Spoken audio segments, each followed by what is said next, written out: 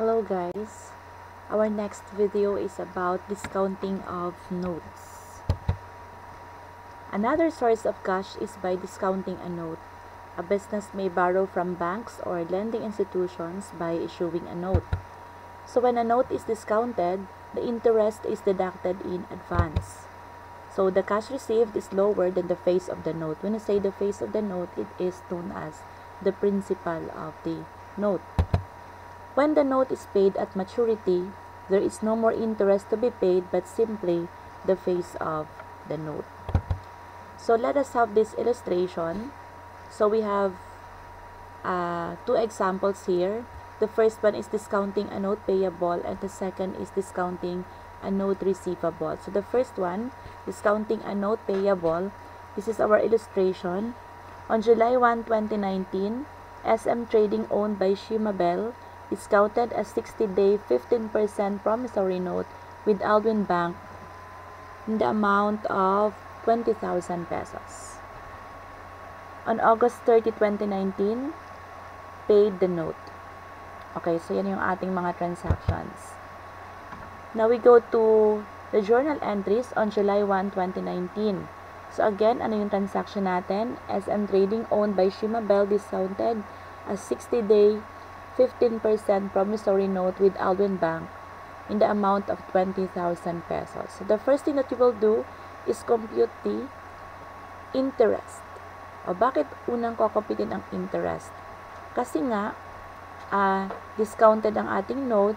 So in discounting, tinatanggal na natin ang interest. So we need to compute first the interest. Okay, so what is the formula in the computation of interest? The formula is principal times rate times time. So, our principal is 20,000. Our rate is 15% and our time is 60 days. So, yung rate natin should be expressed in decimals and time should be expressed in years. So, this is the computation. Interest is equal to 20,000 times 0.15 times 60 over 360 is equal to 500 pesos. So, ang interest natin ay 500 pesos. Anong klaseng account yon?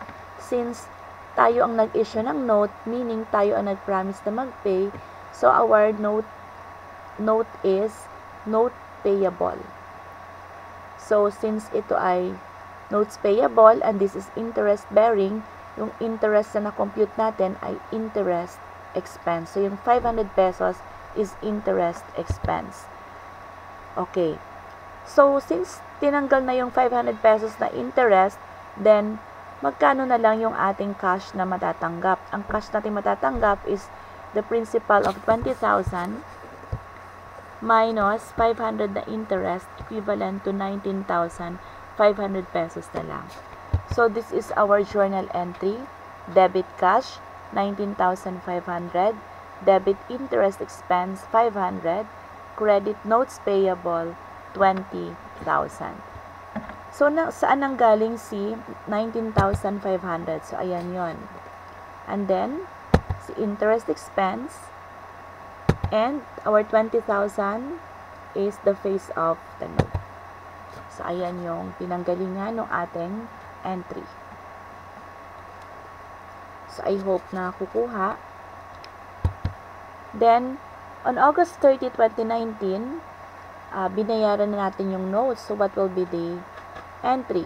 So, pag nagbayad ng note, ano yung laging tatandaan?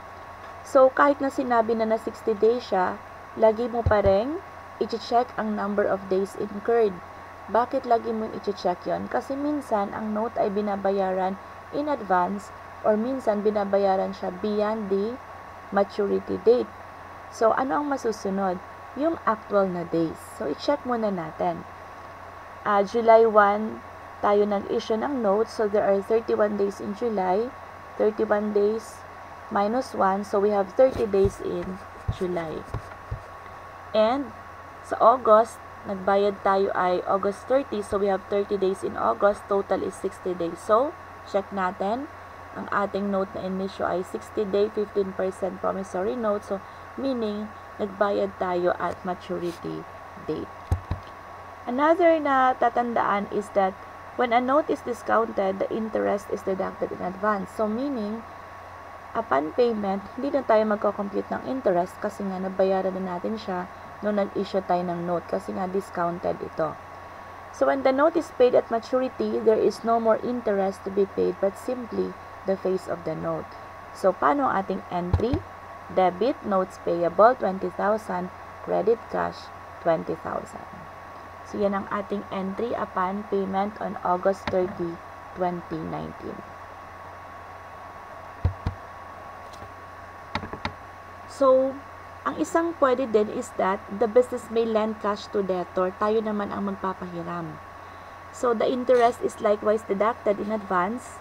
So, let us reverse the situation. The same problem tayo. Yun nga lang, ang nagpahiram ngayon is si Shimabel or si SM Trading. So, on July 1, 2019, SM Trading owned by Shimabel lent 20,000 to Pearljoy. SM Trading received a 60-day 15% promissory note from Pearljoy and interest is deducted in advance. So, nagpa-discount si Pearljoy sa atin ng note. So, in short, tayo ang nakatanggap ng promissory note. August 30 received payment from Pearljoy. So, let us analyze the transactions. So, July 1, 2019, analyze muna natin. Okay. So, una, compute tayo ng interest. Principal times rate times time. So, 20,000 ang ating principal, 15% ang ating rate, 60 days ang ating time. So, dinivide natin siya ng 360 kasi time should always be expressed in years. So, ang ating interest ay 500.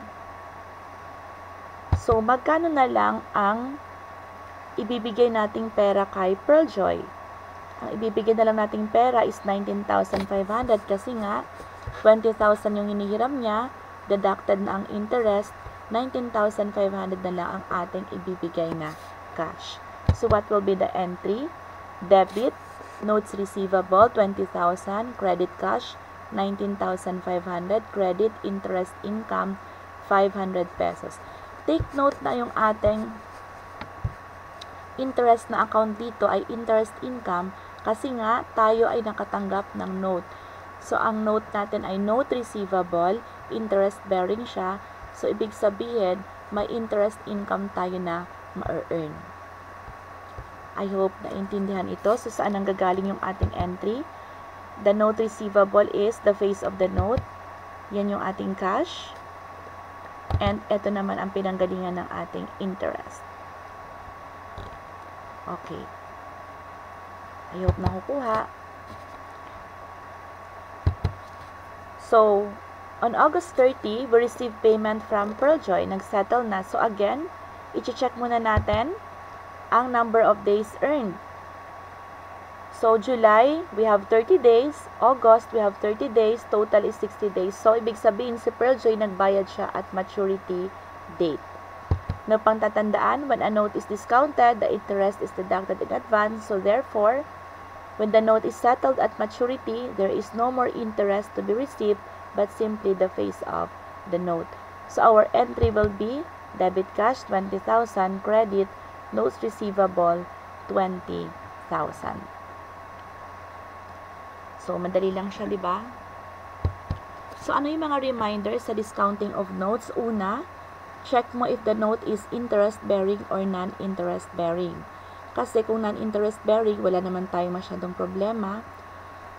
Walang nakakabit na interest. But if it is interest-bearing, check mo, ano ba ang hawak mo?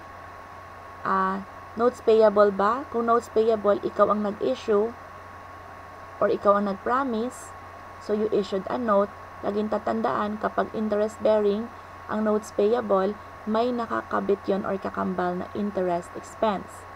If ikaw naman ang nakatanggap ng note, okay, tayo nagpahiram, so we have a notes receivable. Kapag interest-bearing yon, may kakambal yun na interest income. And laging i-check, upon payment or collection, check the number of days incurred or earned.